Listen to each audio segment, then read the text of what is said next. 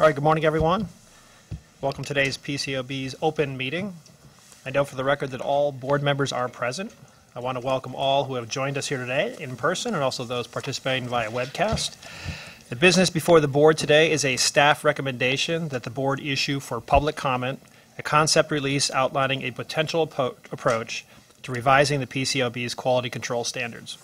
To present the recommendation, I will turn to our Chief Auditor, Megan Zietzman. Ms. Zietzman. Thank you, Chairman Dunkey and board members Brown, Kaiser, Despade, and Gerada. Today, I'm very pleased to recommend that the board issue for public comment a concept release outlining a potential approach to revising the PCAOB's quality control or QC standards. Before I overview the release, I would like to acknowledge the people within the PCAOB who've played really key roles in its development. So firstly, from my team in the Office of the Chief Auditor, or OCA, I'd like to call out Keith Wilson, who's led the project since its inception. As an aside, I would also like to note that Keith recently completed 15 years of dedicated service to the PCAOB. During this time, he's really led or participated in most of the significant rulemaking related to our standards. I don't know for sure how many open meetings Keith has attended, but today will be the last one as he is retiring at the end of the year. So his wisdom and experience will really be missed. Next up are Jessica Watts, Lynette Clanadins, and Karen Wiedemann, as well as a general thank you to the rest of OCA for contributing to the project at the earlier stages, pitching in to help as we finalized everything, and really just keeping all the other wheels turning as the QC team was devoted to its project. It really was a team effort. I also have to thank our colleagues from the other divisions in the PCAOB for their significant contributions, and in particular, Tori Matus and her team from the Office of External Affairs, especially Brandy Boykin, who really led the efforts to design a document with a new look and feel. John Cook and Jennifer Williams in the Office of General Counsel, our colleagues in Inspections and Enforcement, and our colleagues in the Office of Economic and Risk Analysis, who I should point out have already started working on some of the economic analysis that will support a potential proposal down the line. Finally, I'd like to thank Mark Pinucci and his team, as well as others at the Securities and Exchange Commission, for their support, insights, and timely assistance. So with that, let me talk a little bit about the concept release that you will be considering today. It outlines an approach to revising the PCAOB's QC standards for registered firms. We believe that an effective QC system at a firm is a key foundational element in promoting the performance of consistent high-quality audits. Requiring firms to establish strong QC systems is therefore really key to the board's objective of shifting towards a more preventive regulatory approach. As you know, the PCAOB's existing QC standards were originally developed by the AICPA and were adopted by the board in its early days.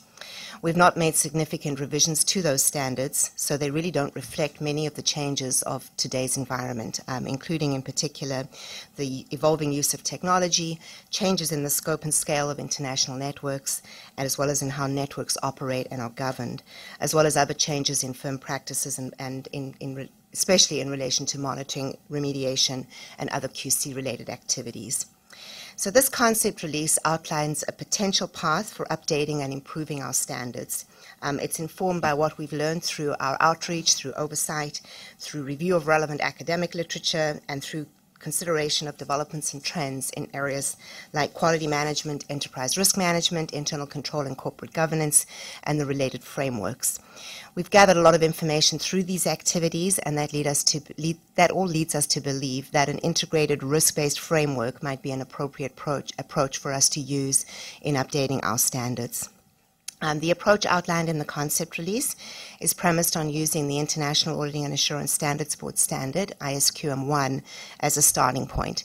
ISQM1 is an active project for the IAASB. The IAASB is currently responding to feedback on a proposal that they issued earlier this year. ISQM1 is built on a risk-based framework, and it's designed to focus firms' attention on proactively identifying and responding to risks that may affect engagement quality. So we'll be closely monitoring the IAASB's finalization of this standard. We anticipate that the board would seek to avoid unnecessary differences between a PCAOB QC standard and the international standard. Many firms will have to follow both the PCAOB standard as well as ISQM1, or a standard that is similar to ISQM1, which is how we understand the AICPA's QC standards will evolve. So given the foundational nature of QC and related standards, we understand that significant differences in those standards would be very challenging and potentially impossible for firms to manage, and the effort to do so would potentially even detract from audit quality. So we also understand that some of the larger firms have already begun updating their QC systems to reflect more risk-based approaches, in part in anticipation of the adoption of ISQM1. The concept release does, however, outline a number of areas where different requirements may be needed in our world. These would be things to align our requirements with U.S. federal securities law and SEC and PCAOB requirements, retain important topics from our current standards that are not addressed in ISQM1 or are not addressed at the same level of detail, to address emerging issues that we've identified through our oversight activities, and to provide more definitive direction where we believe that is appropriate to drive appropriate implementation. We also believe that any future standard needs to be scalable. The firm needs to be able to tailor its QC system appropriately based on its size, based on the nature of engagements that it performs, and all of that would need to be commensurate with the risks to quality. So the concept release asks a wide range of questions regarding the basic approach, which is what I've kind of outlined, to revising our standards, including on scalability. It also asks more specific questions about each of the components of the system, and on specific areas where potential requirements might be considered that would be incremental or alternative to the ISQM1 approach. We're suggesting a 90-day comment period for all interested stakeholders to provide input on the release. So to conclude, the staff recommends that the board issue for public comment a concept release outlining a potential approach to revising the PCAOB's quality control standards in substantially the form presented. We'll be happy to answer any questions that the board may have about the release. Thank you. Thank you very much, Megan, and thank you to the rest of the Quality Control Project team. We'll turn now to board member statements. I'll begin and we'll proceed in order of seniority. Today, I'm pleased to support the staff's recommendation that we issue the concept release before us today. Audit firm quality control systems serve an essential role in the U.S. capital markets. Strong systems of quality control provide the foundation for audit firms to execute consistent, high-quality audits in accordance with PCAOB standards. When firms effectively design and operate their quality control systems, those systems promote more consistent compliance with our standards and thereby benefit investors. At present, the PCAOB uses the quality control standards that it adopted in 2003 from the AICPA's then existing standards. As written and implemented, I am concerned that those standards do not do enough to address the current audit landscape and the complexity inherent in it. They also do not reflect recent market-based trends in effective quality management practices. Moreover, based on our established inspections history, I believe our standards could do more to prompt firms to take a proactive, preventative approach to managing audit quality. The audit and the audit market have fundamentally changed since we first adopted our current quality control standards. Technology, enabled by digitization and proliferation of data, has changed how, when, and where firms deliver audit services. Audit firms have modernized their corporate structures and leadership and governance approaches. The largest firms have vastly increased the scope and scale of their complex international footprints. They have changed their audit methodologies and refined their approaches to accepting and retaining clients. And they have transformed how they monitor audit quality across their portfolios, both domestically and internationally. Although slower, change can also meaningfully impact smaller firms and how they conduct audits. The PCAOB's own oversight work has also significantly impacted the landscape since 2003. The PCAOB has issued many new or revised auditing standards designed to promote audit quality to individual audits, including standards related to audit documentation, auditing internal control over financial reporting, performing risk assessments, auditing estimates, using the work of specialists, and performing engagement quality reviews.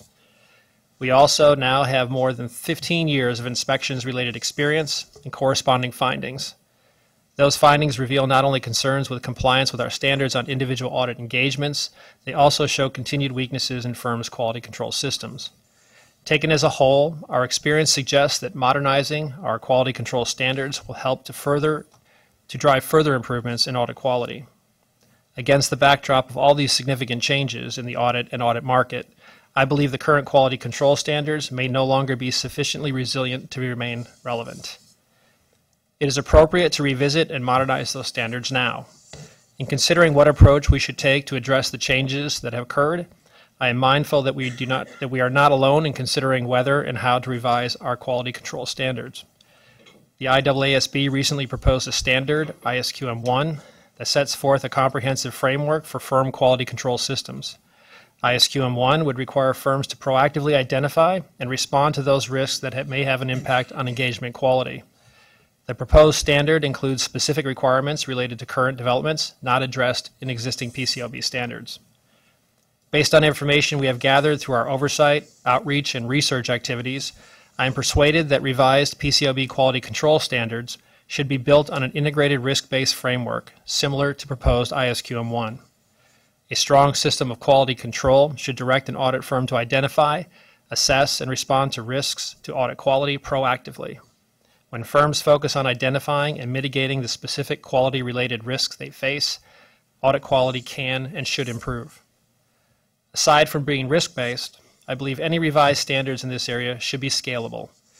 Firms of all sizes and complexity should be able to tailor their specific systems of quality control to address the unique risks they face. Rather than issue a proposed rule for public comment, we believe it is appropriate to obtain broad feedback from our stakeholders at the threshold of our project. This is a complex area, and we want to ensure we hear from all impacted. I strongly encourage all of our stakeholders to provide that feedback. We can only strike the right balance in this important area if we hear from investors, audit committees, and audit firms, and others. In short, we look forward to hearing from you. Mr. Brown. Today, the board votes on a concept release concerning standards of quality control for firms that audit public companies and SEC-registered broker-dealers. The importance of this step cannot be overstated. We depend upon and benefit from quality control in most things that we do. We need quality control over the food we eat, the medicines we take, the automobiles we drive, and the planes we board. As we all know, when quality control fails, the results can be disastrous. The same is true with respect to financial reporting. Reliable financial reporting is critical to advancing the public interest and ensuring confidence in our capital markets. Trusted, reliable financial reporting depends on rigorous independent auditing, which in turn relies on an effective QC system. The critical importance of an effective QC system to audit quality makes these standards uniquely important to investors and the public. Quality control relates to a firm's practice as a whole and is intended to, among other things, ensure that audits are appropriately staffed by highly trained personnel who are capable of assessing relevant risks and have the necessary resources to conduct audits. Quality control does more than provide a set of upfront assurances. Firms monitor the results to ensure audit quality, sometimes in real time. In considering a potential framework for revisions to the QC standards, our concept release relies heavily on the International Standard on Quality Management 1, or ISQM1, a draft proposal issued by the IAASB. ISQM1 is a useful starting point. The board, however, recognizes that ISQM1 must be adjusted to meet the particular circumstances of the U.S. markets. The concept release discusses a number of areas of importance to investors and the public. Accordingly, I'll provide a more detailed statement on the PCAOB's website. However, in the interest of time this morning, I wish to emphasize three of those areas: independent oversight, market disclosure and accountability, and assessing and improving effectiveness. With respect to independent oversight, corporate governance has undergone significant changes since the adoption of the first QC standard in the United States in the 1970s. The need for and role of independence in connection with the financial disclosure process is now widely recognized and widely implemented. Listed companies must include independent directors on their boards and have informed and independent audit committees with financial expertise to oversee the audit process. These safeguards strengthen trust by investors and the public in financial disclosure and mitigate concerns over possible misalignment between the interests of management and shareholders. Audit firms have increasingly adopted these types of safeguards. In 2008, the Advisory Committee on the Auditing Profession, a bipartisan commission convened by Treasury Secretary Paulson, issued a report the ACAP report, and recommended consideration be given to the addition of independent directors with full voting power on auditing firm boards and/or advisory boards with meaningful governance responsibilities. Since then, 2 of the largest audit firms have added independent directors to their boards. At least 3 others use advisory groups with independent members.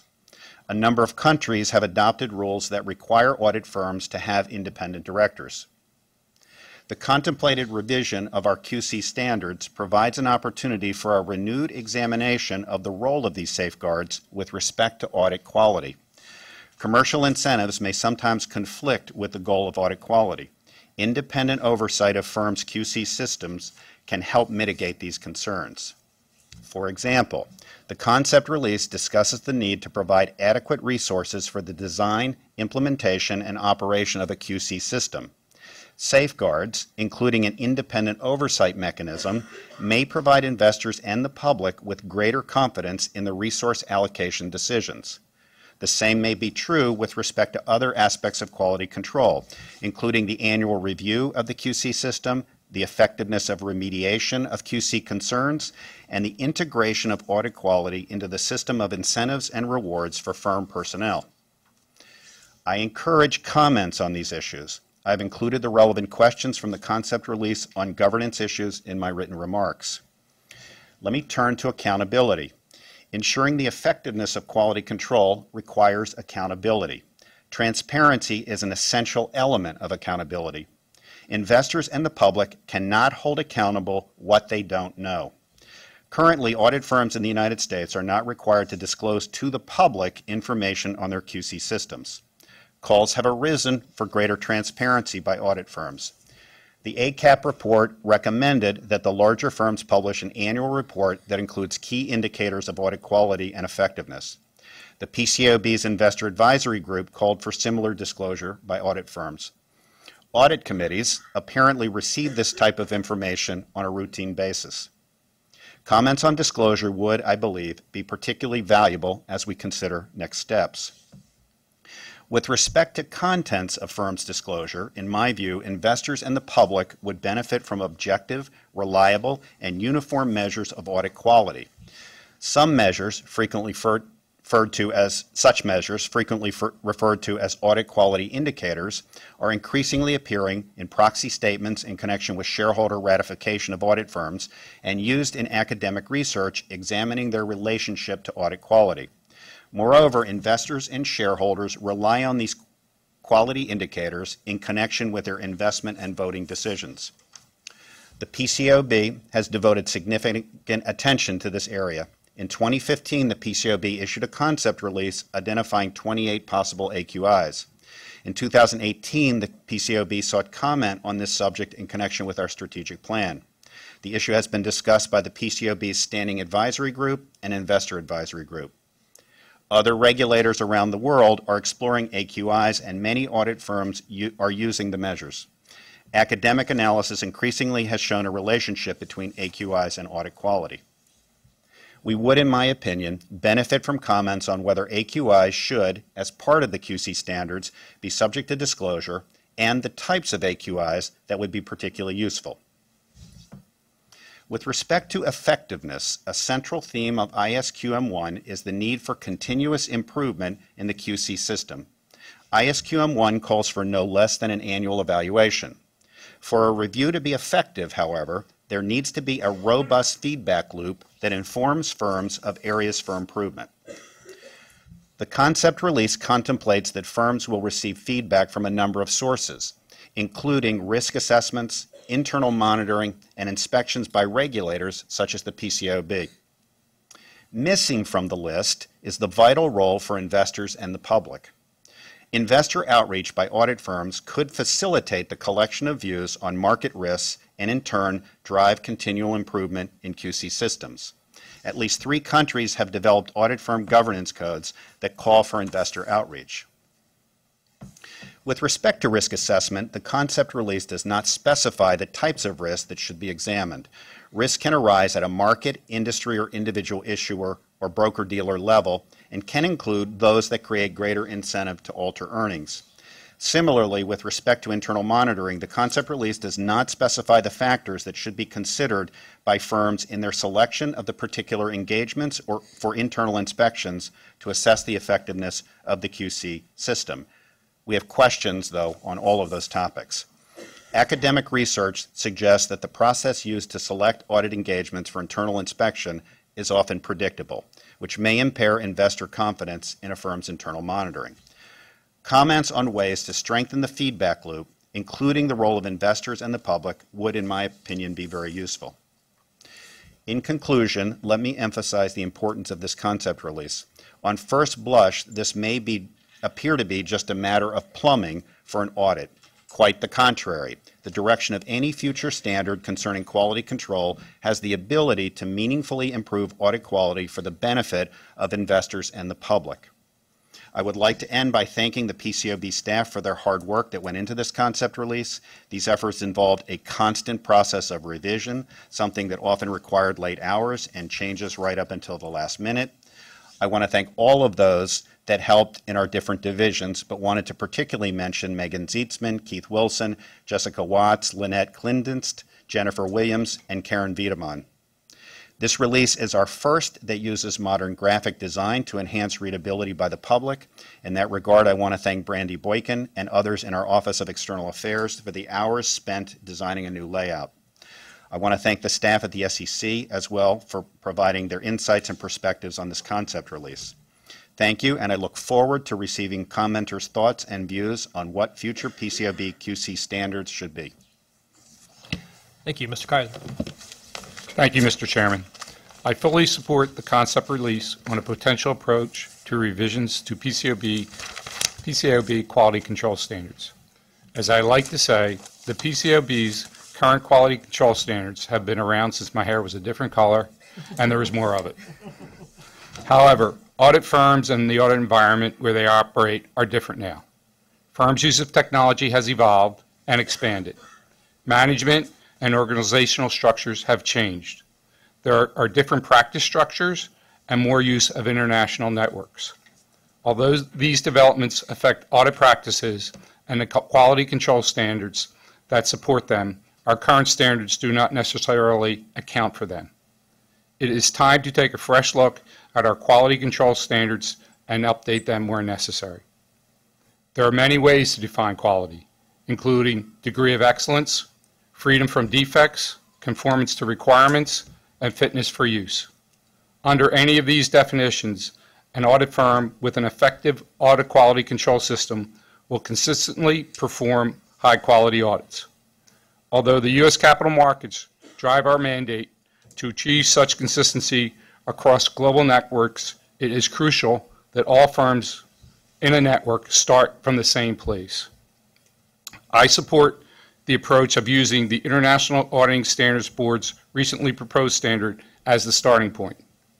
Of course, there may be differences as appropriate for firms performing engagements under PCAOB standards and rules. However, requiring a global network of firms to implement markedly different sets of quality control standards would not advance audit quality. In fact, unnecessary differences in quality control standards could impede the advancement of audit quality.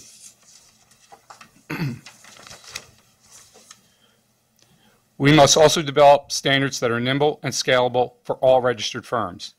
Scalability will allow a firm to tailor its quality control system based on its size, complexity, and nature of audits it performs.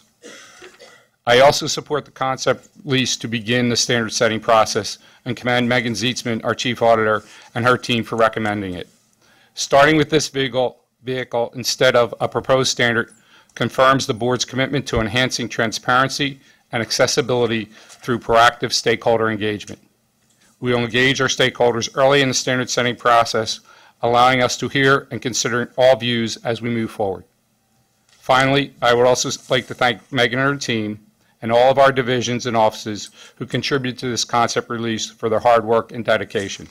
Thank you as well to our colleagues at the Securities and Exchange Commission for their feedback and oversight. I look forward to hearing from our stakeholders on this important project. Thank you. Mr. Disparty. Good morning, everybody. I will echo many of the comments that you've heard already this morning. I strongly support the board's focus on improving our existing quality control standards. Well-designed and effectively operating quality control standards are fundamental to ensuring that audits are consistently performed at a high level of quality. I believe the concept release before us today is an important step forward in our move towards a more preventative regulatory approach. And I believe if we do this well, this could help drive a step change in improved audit quality. Since we adopted our existing standards, and you've heard a lot about this already, the financial reporting and auditing environment has indeed changed, in some cases significantly. There are expanded and more complex accounting and disclosure requirements that the firms are auditing. There have been major changes in technology. Audit firm structures, as you've heard, and service delivery models have changed. And across all industries, corporate governance, enterprise risk, internal control, and quality management concepts and frameworks have evolved also significantly. In recent years, audit firms, especially the larger firms, have devoted increased attention to their quality control systems. And while that is certainly positive, the focus on quality is not consistent across firms, and the reality is we continue to find too many deficiencies in our inspections. So now is the right time for us to bring our standards up to date and to require firms to more consistently incorporate effective quality control elements into their practices. Today's concept release seeks feedback on possible elements of a strengthened audit quality control framework, many of which Jay highlighted. And that includes elements, as Jay highlighted, that are not fully addressed in our current standards. I particularly encourage stakeholders to provide us feedback in the areas of governance, risk assessment, monitoring, continuous improvement, and firm quality reporting, because I believe that these are areas in which our existing standards can most be improved. And I more fully detail my thoughts there in a speech that I gave this fall, which you can find on our website. Regarding our approach, I agree with using the IAASB's proposed ISQM1 as a starting point for our consideration. As has been mentioned, regional and global firms are increasingly managing audit quality on a network-wide, centralized basis. And so, as has been said, I agree unnecessary differences between our standards and international standards could detract from audit quality by distracting firms and increasing engagement execution risk. Stakeholder input will be helpful to me and to us to focus us on the appropriate areas of differences for our standards to address unique U.S. requirements and to best ensure high audit quality. Of note, consistent with the proposed ISQM1, the concept release envisions, as has been also stated, an integrated risk-based approach, similar to the COSO integrated framework that many companies use with respect to their internal controls over financial reporting. Not only is this a scalable kind of framework, but I believe that in how it's been applied by managements relative to internal controls over financial reporting, I think over the years, there's widespread consensus that the quality of U.S. financial reporting has significantly improved since companies have increased their attention to their internal controls. And indeed, as a former corporate controller, I saw firsthand the importance of a well-designed and effectively operating control system. That is why I'm really passionate about, I'm excited about this project that we're kicking off here today. By strengthening our quality control standards, we have the opportunity to similarly promote sustainably improved audit quality. I therefore look forward to and encourage stakeholder input on the concepts that we're presenting in this release. In closing, I want to echo the recognition and thanks to the many staff in the Office of the Chief Auditor and across all of our divisions and at the SEC for developing today's proposal and moving this important project forward. I also want to thank our advisory groups and the many other stakeholders who over the years have helped inform our thinking about quality control. Thank you. Ms. Dorado. Excuse me. Thank you, Mr. Chairman, and I will echo Dwayne's echo.